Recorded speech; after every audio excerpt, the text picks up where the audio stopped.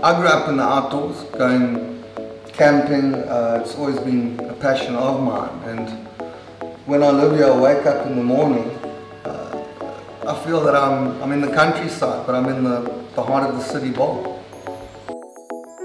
Our firm is Zeanne and Goss, and we like it because it introduces a feminine and a masculine side, and we find that offers a lot to a project. It offers a lot to a client. There's two different sides to it.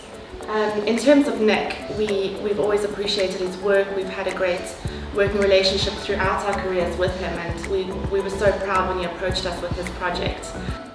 Zeanne and James I've been in contact with and worked with over the last 10 years in the industry.